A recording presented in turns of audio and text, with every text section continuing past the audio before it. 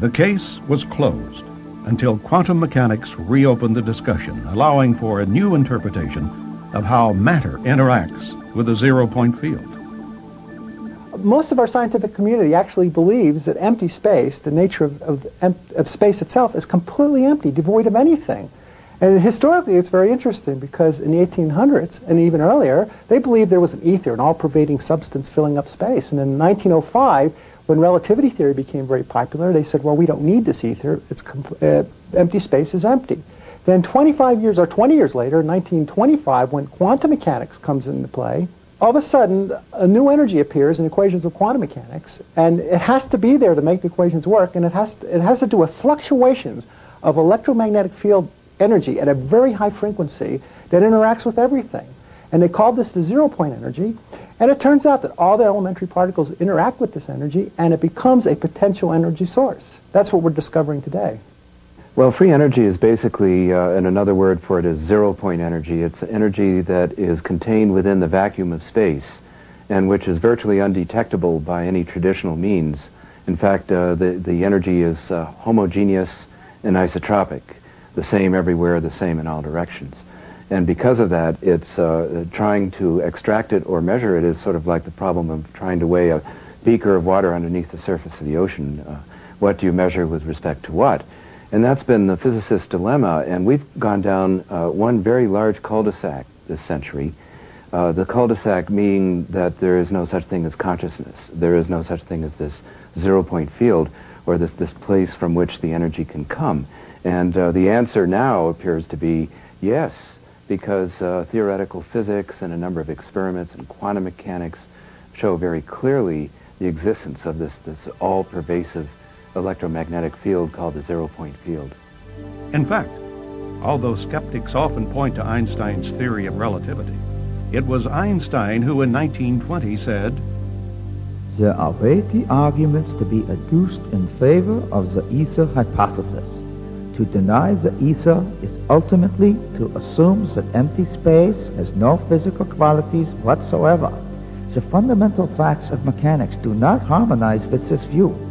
According to the general theory of relativity, space is endowed with physical qualities. In this sense, therefore, there exists an ether. According to the general theory of relativity, space without ether is unthinkable." The term vacuum has been used in several totally different senses. Some engineers use it to mean you just pump out all the air, and that's called a vacuum, and that's vacuum technology. That's not what we're talking about. We're talking about empty space-time. We know today, for example, the Lamb shift in quantum mechanics showed that this exchange of energy between the vacuum and the charged particles is in fact real and generates real effects. And you can measure it, and he was given the Nobel Prize, Lamb was, for doing that kind of measurement and showing it in the physics literature. So we know it's real. Experimentally it's detected. The Casimir shift, for example, shows clearly that it's there, and it does generate energetic effects in your actual materials. It turns out that in the modern view, the modern quantum mechanical view, if you apply that knowledge that's been gained there, what you find is that the vacuum is fiercely active. It's a fierce energy flux and going in all directions at all times. The energy density of that, as estimated by various physicists, is extremely high.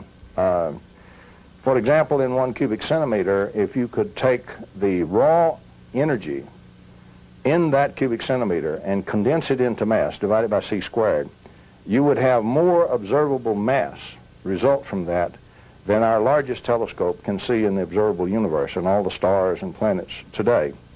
And so the energy that's there is extremely dense and extremely fierce. This drives everything that we call physical reality, from the quantum level right on up to the observed level and the observed world that we live in. Everything is energetically driven by the vacuum.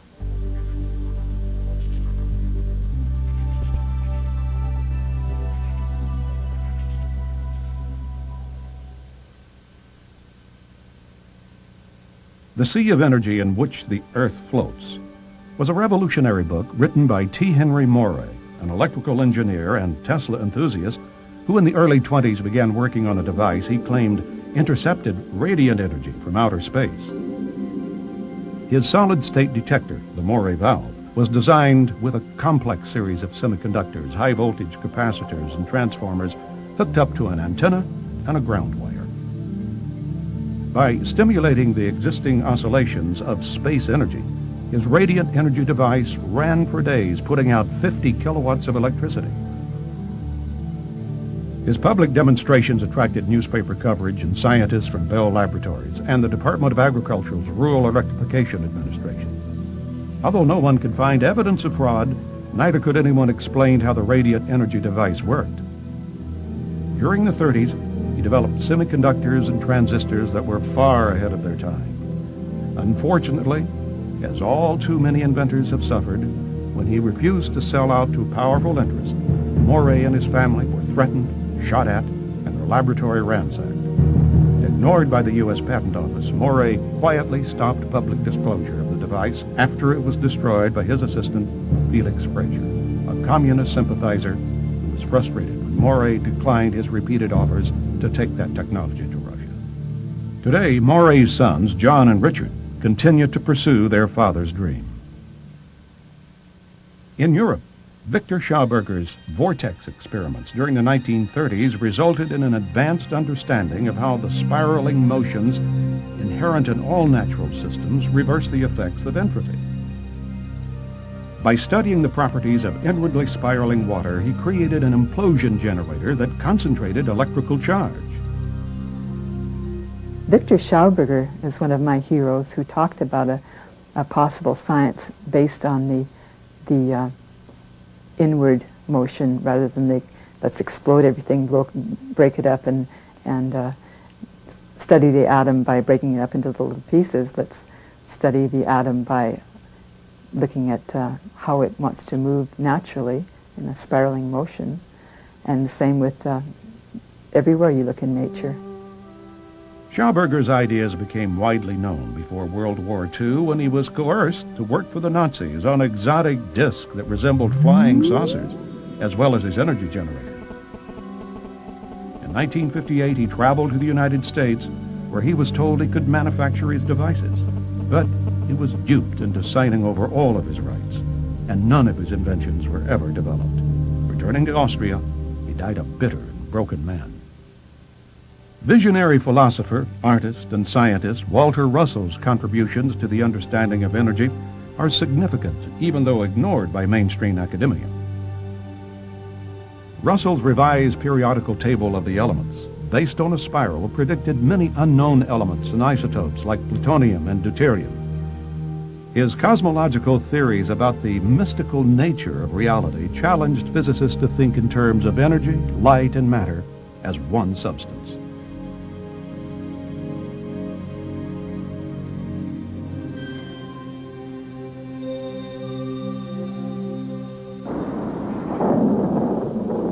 There's electricity in the air. It's a common expression and one that's true. Take a comb, run it through your hair on a dry day, and you can get a static shock. Sure, it's electricity, all right, but could it also be tapped to produce sufficient energy we could all use? Benjamin Franklin is credited as being the inventor of the electrostatic motor back in the 1700s, but its power output was modest. The Wimshurst electrostatic generator is a high-voltage mechanism developed in the 1800s, which can be hand or self-started and will produce dramatic sparking while charging Leyden jars. Today, it's used in teaching about electricity, but its practical applications are considered inconsequential. A high-tech variation of the Wimshurst device is the Testatica, or Swiss ML converter. Developed by Paul Baumann of the Maternita community in Switzerland during the 70s, this free energy device is a marvel that has been in operation for more than 20 years, supplying electricity to the small, self-sufficient Christian community.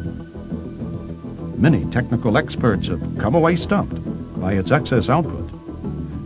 However, because the community feels that the majority of mankind is not ready to be responsible for such unlimited energy, they're keeping the technology under wraps until such time the world is spiritually prepared. Other researchers, like Dr. Oleg Jefamenko, continue to pursue real-world applications for harnessing the electrostatic motor.